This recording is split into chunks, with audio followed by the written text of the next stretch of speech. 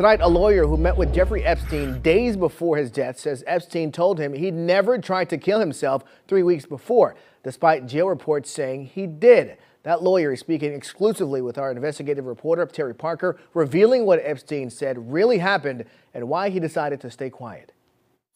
You'll recall Jeffrey Epstein was found dead in his cell in 2019, supposedly from hanging himself with bed sheets. And this was just weeks after the DOJ said he'd already tried to kill himself once and had been on suicide watch.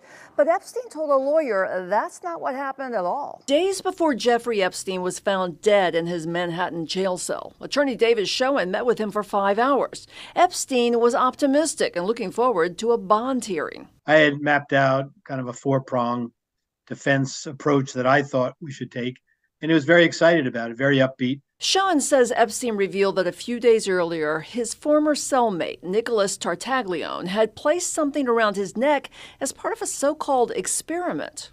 Or prank or something like that going on, and he put a rope around Mr. Epstein's throat and then pulled it.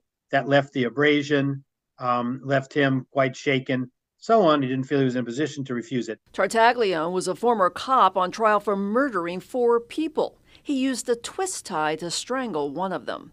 Schoen says Epstein told him Tartaglione pulled the rope around his neck, making an abrasion. When guards saw the marks the next day and assumed Epstein had tried to hang himself, Schoen says Epstein decided not to correct them. He said that he told the prison officials that he couldn't remember what had happened because he didn't want any trouble. He didn't want to be perceived to be a rat or, something like that. And he was just hoping the whole incident would go away. The jail moved Tartaglione out of Epstein's cell for an undisclosed reason and did not put in a new cellmate, even though management had ordered he have one.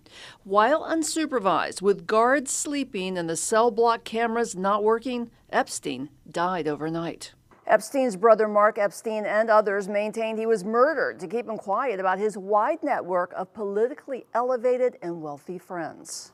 Terry Parker, WPBF 25 News.